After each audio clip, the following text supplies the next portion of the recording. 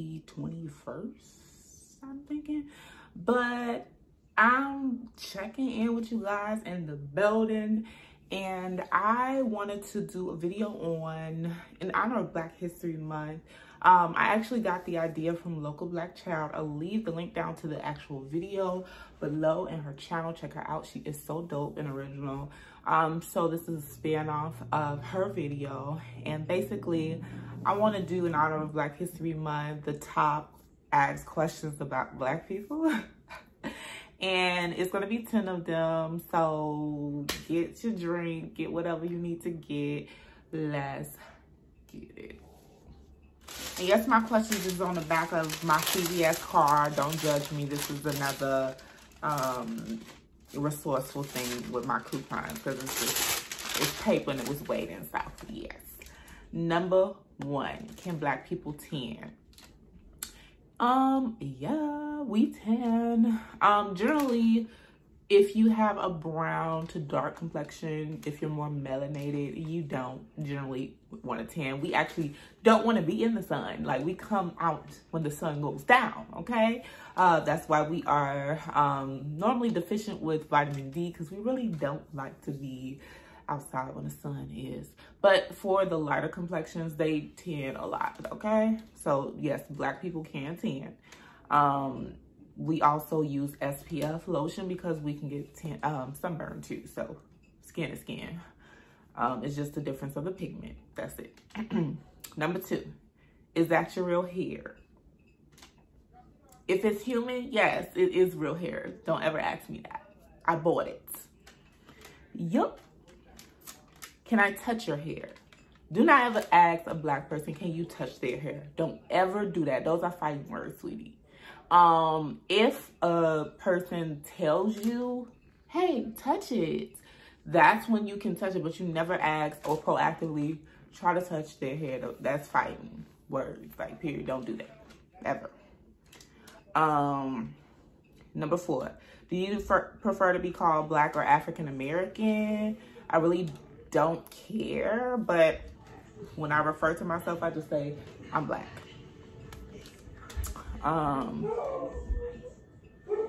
Number 5, I don't know what they doing, but yeah.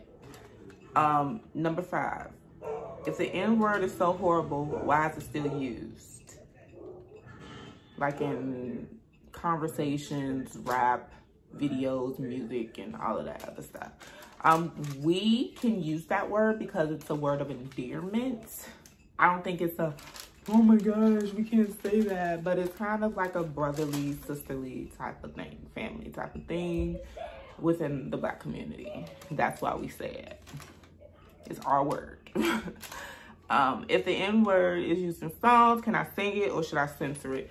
When you at home by yourself, you can sing whatever you want to sing, like, because we're not gonna hear it. But out in public, around, you know, the public, censor it.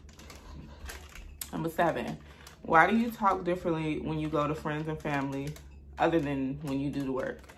I don't know. I feel like this was learned by my mom. I used to see her, like, when she used to be on the phone with, like, companies taking care of business errands and things like that, opposed to when she came home. I'm like, Mom, why you changing up? Like, why you changing up how you sound? And she explained to me, like, the reason why. Basically, her reason why was, one is not necessarily bad over the other, but one is just professional, her professional voice, and the other one is her lax voice. That's the only difference. We're just trying to be professional in a professional environment. And then when you get off work, you're gonna go right to your lax, okay? So I don't even feel like it's a Black people thing. I feel like everyone should do it. Like, when you're being professional, when you're at work, you wanna put on that professional hat because you're at work and you're getting paid to be professional. And then when you get off work, you know, you don't have to be. Just don't be in the news or embarrassing the company because you might get fired. So I don't feel like it's a Black thing. It's just a professionalism thing. Number 8, why does the Black community complain about racism so much? Slavery ended a long time ago. Of course, this would be a question for somebody who doesn't deal with racism every day, but because, especially the Black male in America, like, they deal with racism every day. I've dealt with racism. If you don't really deal with racism in your everyday life, you're not going to think about it. It's not going to be as important to you.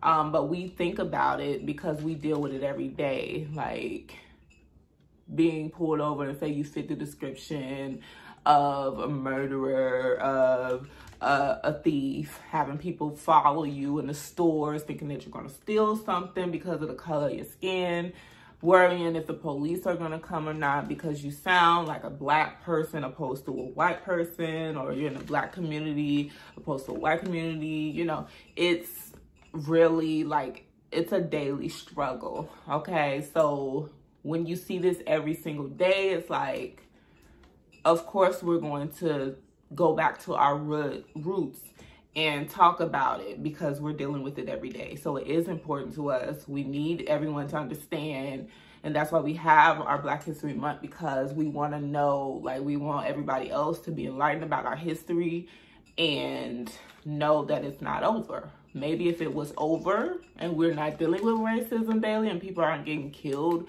for no reason other than them being Black, then we wouldn't talk about it as much, you know, because we would feel like we're being treated fairly. So we wouldn't revert back to talking about slavery and going back into history. But because it's an everyday thing, it's an everyday struggle, we're going to continue to talk about it until it's not an issue anymore. Number 9, how do you feel about gentrification? I don't feel anything wrong about gentrification. I feel like, you know, for the low incomes, places, it's good to build up your community. But as far as the people that were living there before, I don't feel like you should just kick them out. Like, I feel like you should give them a grant. You should offer them education if they're not fully educated. Like, if they have disabilities, allow them to live there for a certain amount of time with a grant, so that they can still enjoy their neighborhood. Just pushing people out because you're a multi-million-dollar, billion-dollar company is not cool. But I do believe in building up all of our neighborhoods so that everyone can be safe and have a healthy living environment.